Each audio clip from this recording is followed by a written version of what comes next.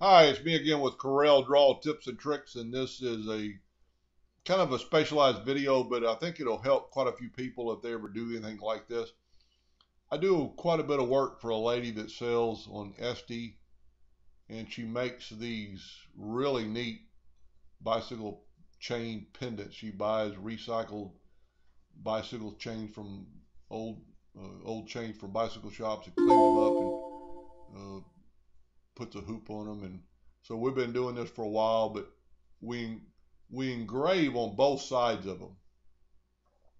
So that's a little tricky tonight. I just got through engraving 50 of, of this one, front and back. So I'm going to show you how I did it. I'm going to start off at 4 inches uh, from the edge of the laser, and I'm going to show you that why in just a minute. But the item is 0.308. So I'm going to change my nudge factor to 0.39. And I'm going to go Control D, and then I'm going to move it over one. Control D, Control D, and I'm going to get 8 of them on that sheet. Now my deal is tall, it's 0.0 or 1.047. So I'm going to change my nudge factor to 0.09. And then I'm going to get all these, I'm going to Control D and move them down. Now I've got them on the sheet. That's as many as I can get on the sheet. And I could actually, grab my line there. I could actually safely, move them down just a hair. So, and I'll show you why more, because you're not going to be able to use this part of the sheet anyway. So kind of get them where you've got a good edge.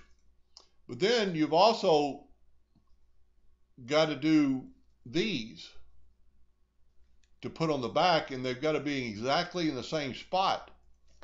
So what I did, let's just do this. And I'm also going to take a square box here, and I'm going to do this. And I'll show you why in just a second. Now I'm going to group all these together. Control G. Now I'm going to bring this thing in and put it right on top. And I'm actually going to zoom in here. I'm actually going to use this node here to kind of snap to. So it's exactly on top of the other one. Now my nudge was 1.39. So I'm going to grab my one item and I'm going to duplicate over. 3, 4, 5, 6, 7, 8. Now if you remember, now I can grab just these, but I'm going to change my nudge to 1.09. Now I'm going to grab these and I'm going to go Control D. So now they're all exactly on top of each other. Well, evidently did something wrong because I didn't copy them all. But now why I put this little square here, and I'll show you this in just a second. So I'm going to change my nudge factor to 5 inches now. Tell you what, let's get this out of the way. I'm going to grab this box, which grabs all my first ones, and I'm going to move it up 5 inches. Now I'm going to Control G, and now these are grouped. So I really want to start with the other side, so I'm going to go up 5 or 10 inches, put these back to where they were, put this back. So now I'm going to put it in the laser.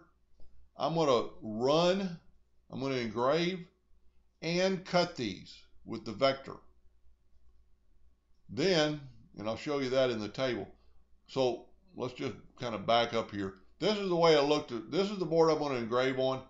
I set it 4 inches over. I used a piece of board, the same board, 4 inches, and I taped it down real good to my laser. Taped down both ends that I'm not going to engrave on.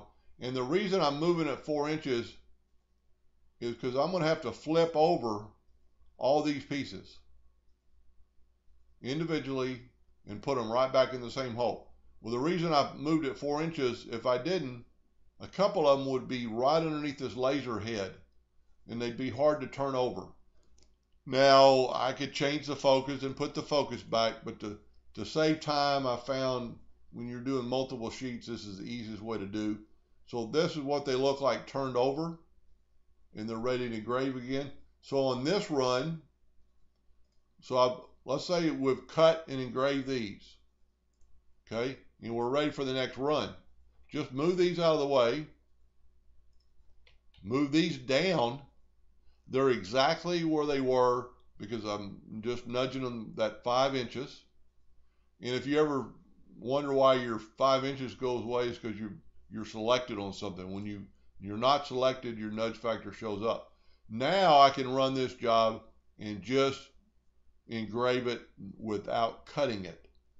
And then they'll be exactly, I actually taught her a little bit about Corel. We've been working together for so long. She drew these in Corel Draw, and she figures out, how much space she needs. So it's very important for them to be exactly where she had them in placement, or they'll run off this edge.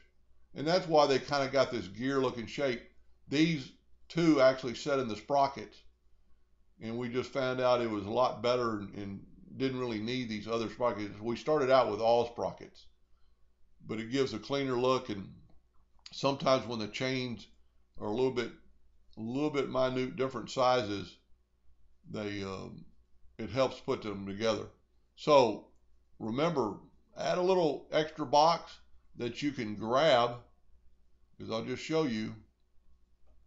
Let's just grab these real quick. Okay, they're on top of each other. Which one are you grabbing?